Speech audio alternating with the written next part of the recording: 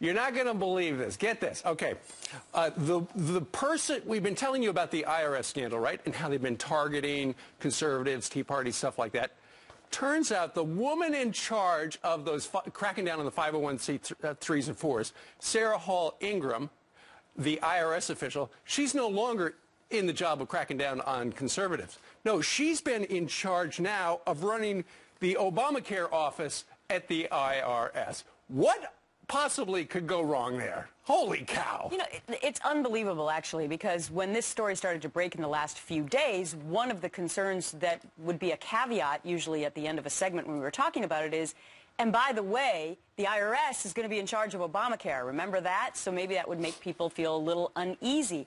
To think that the same woman who's accused of targeting these Tea Party and conservative groups and religious groups who spoke out against the government, to think that she is now going to be in charge of the same division of the same people who spoke out against Obamacare, she's going to have to go against about 50% of the country. Right, and I just feel bad for Joe Grant. Joe Grant takes her place in Cleveland. He had the job for a week.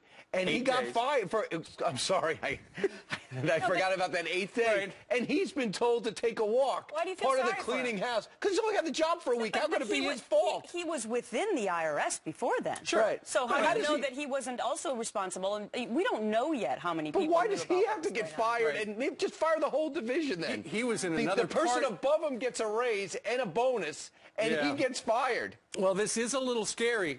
Just think about the nexus of IRS with health care and the fact that keep in mind, one of the things from the IG report was one of the problems with the IRS was they blamed ineffective management. Well, she was the management, and now she's running Obamacare at the IRS. Going forward, just imagine. Okay, so you go in, and you're trying to get a doctor's appointment, right?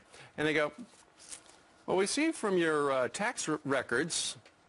How would that possibly be possible? We see from your tax records that you support the Tea Party or conservative groups. You want a doctor's visit? 3 weeks. You want a hip replacement? 4 years. We're not taking out that planner's ward. You let Tea Partiers. I think the big issue for me this morning, though, is that she didn't come to that job on her own. I mean, somebody is directly putting her in that position after what she did to the conservative groups. And, you know, people knew about this. It's not like this IG report just came up within the last 5 days. So somebody in power said, hey, she did such a good job potentially targeting these groups that now we're going to put her in charge of Obamacare. That, to me, is what's the most startling. Well, somebody didn't know about the